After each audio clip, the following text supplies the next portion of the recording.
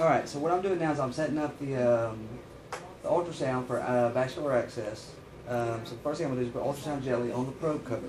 Okay. And I'm going to place a probe cover over that to hold that jelly in place. Okay. I'm going to clean the site, the arm, everything with ChlorPrep before I start. So we got sterile access. And for the actual lubrication on the arm, I'll use sterile jelly, sterile lubricating jelly. Okay. Rather than the ultrasound.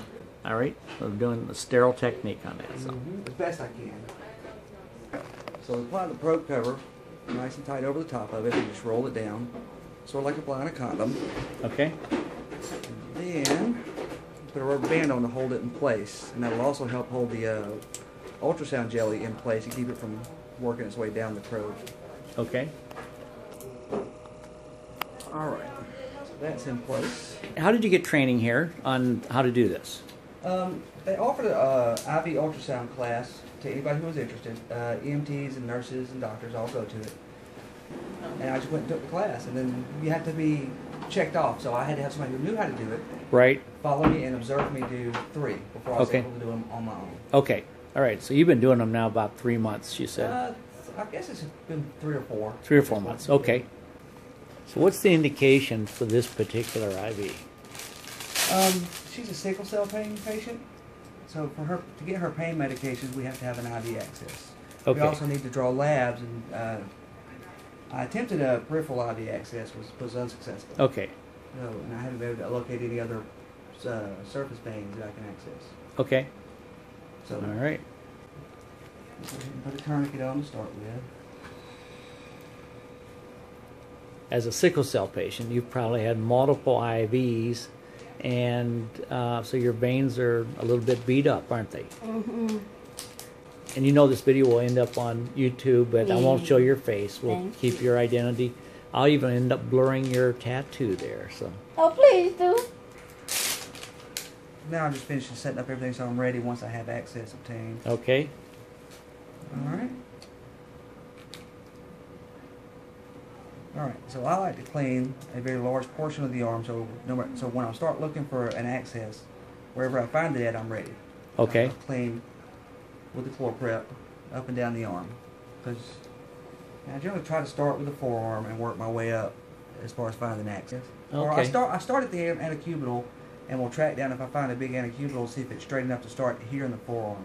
Okay. If I know we need because you know it hasn't been used that often down in the forearm, typically, yeah. Yeah. Then after you've applied the ChlorPrep, you have to allow it to dry for a minute. Okay. So once that's done, we can start looking. So that was me applying the sterile lubricating jelly to use as a ultrasound medium. And we begin to scan for veins. You adjust your gain and your depth. I like to start at about 2.6 and see what I see. So there's your depth right there. Yeah, there's your depth right there. And then we just kind of scan the veins. And she's got a nice, I got my probe backwards. So how do you hold your probe? There's markers on the probe that indicate, like this is the left side. So if you have that down oriented to the left, when you move it on your screen, the screen moves in the same way that you're moving your probe. Okay. If you have it backwards, it'll of course be moving in the opposite direction of what you're doing. Okay. So, and then there's also an indicator here that shows you exactly where that line is on the screen, so that you know, that way when you line the vein up, you can see the marker. Maybe it'll show up on the film there. Okay. And that way you can see where exactly the needle's going when you finally push it into the skin and into the arm. Right, that one was good, but it's kind of torturous. It twists and turns, so that one's not good. There's a vein there. It's a little small. Artery looks like it doesn't collapse. The vein collapses. Mm-hmm. And it goes. That might be the winner right there.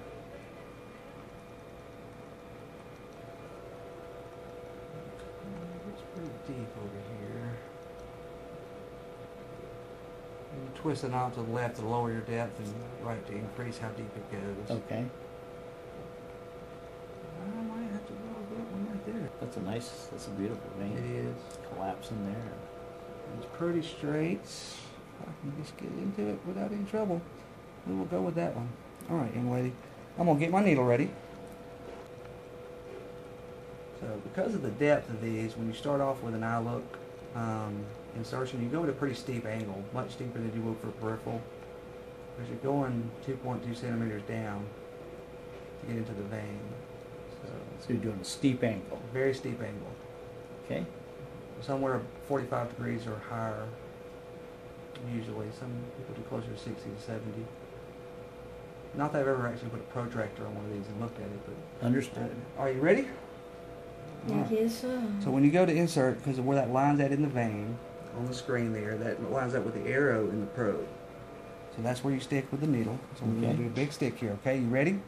1, 2, 3, and big stick here. Good. You did good.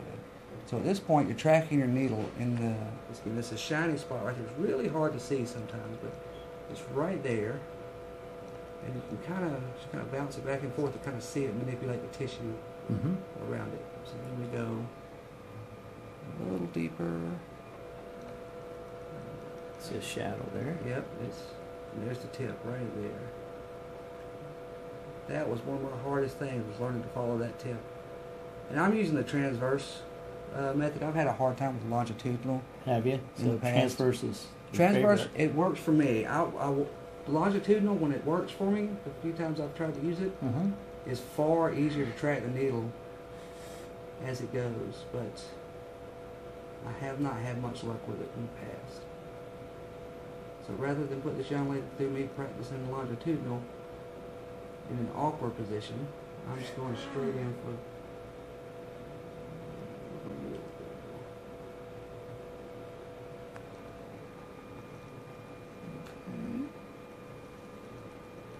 Right beside the vein, so I need to back out just a little bit because you don't want to advance and swing around while you're trying to advance. So I'm right above the vein again. And we're going to try to get on into there.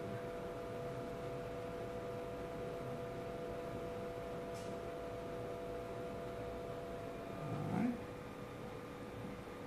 Should be coming into the vein now.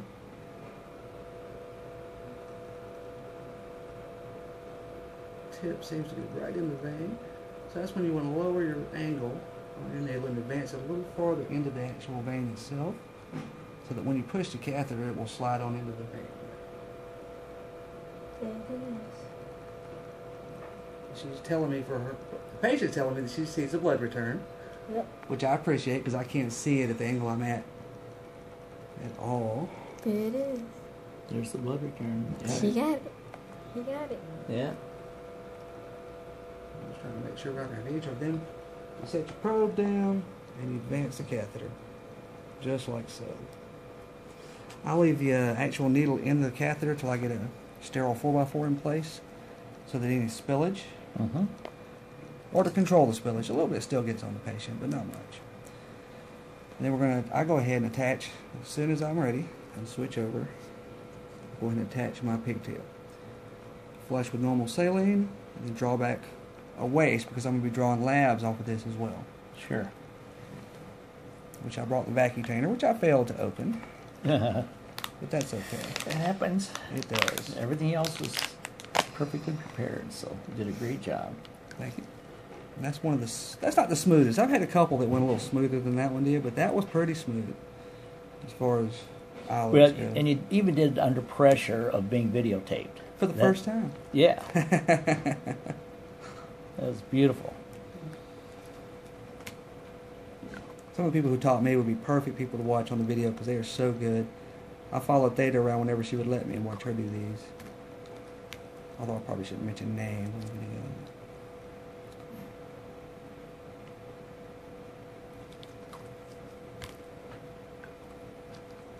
Alright, we have drawn the blood, and then once I have got this all taped down properly, which I will do, get started on now. So I'm going to clean up the site just a little bit. I don't have a second flush in my hand, but I may have one in my pocket. I do. We're going to flush all that blood out so we don't have any chance of it coagulating in the line, which would take longer than I'm going to need anyways, but we'll give it another good flush. You want to take the tourniquet down? Or? I am. This is a good time to do that. I was drawing the lab, so I forgot for a moment. Yep. And we got that. Now, because we put all this lubricating jelly on, you got to get all that off to really be able to secure this with a good tegaderm. I'll flush that again. I still left a little bit of blood in that line. And I always have to use a couple of these to really get all that lubricating jelly off, because otherwise your tegaderm's just going to slip right off. Any particular tricks on tying it down? Benzoin ointment to help it stick if you're worried about, if it was so deep that you're worried about even a needle of this length. Yeah, holding moving it in place and moving and coming out of the vein. But this was shallow enough that I'm not too worried about that. I placed the tegaderm over the site to provide an occlusive dressing so that nothing can get at it and protect the site from infection. And then I placed another piece of tape that holds it down in extra securement, followed by labeling it properly with the date, the time, and my initials. All right. Well, good. Thanks so much for allowing the video.